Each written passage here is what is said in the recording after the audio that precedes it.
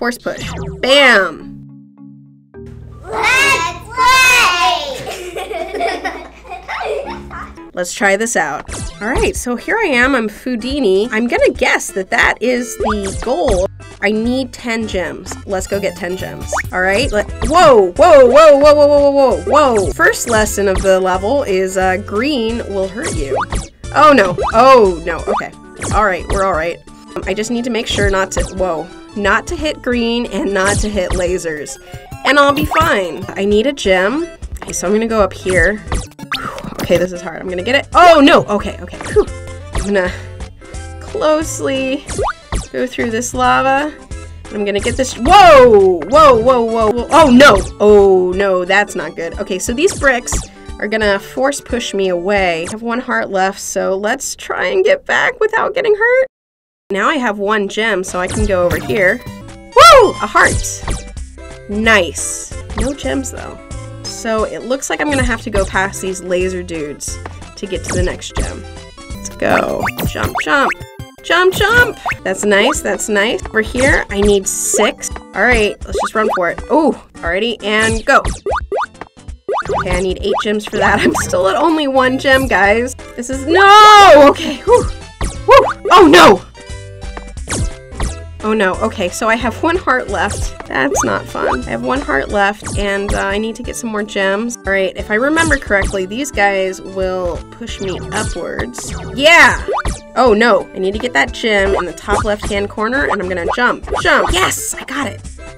All right, I got 3 gems. All right, so let's go back over. I didn't go to this little clock area.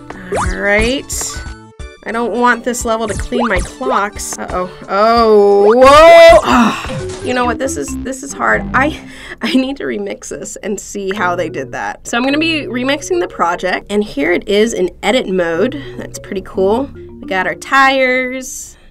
Here's the part that I didn't get to. I didn't get past these blocks. Oh, there's flying carpets. That would have been hard. There's a gem up there. There's a gem over there. There's just gems everywhere. And this door, let me read out this code. This code says, when the player bumps, if number of gems is equal to 10, open the door, right? So that's how doors work. It checks, do you have the right amount of gems to enter? And then if so, it opens. You can make anything a win condition if it has this little star in the bottom left-hand corner.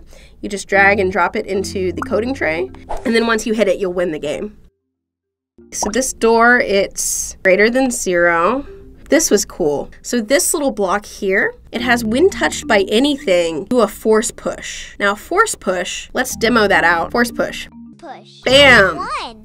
It'll push things away from it. And so that's why every time I was hitting those blocks, I was being propelled up into the air because it was pushing me up into the air. Wow, this was an insane level. There's a lot going on here. I'm gonna do a little remix here so I can win the game. We're gonna go to the gems over here. I'm gonna pop a gem over here and say, when you hit this gem, add 10 to your gem counts.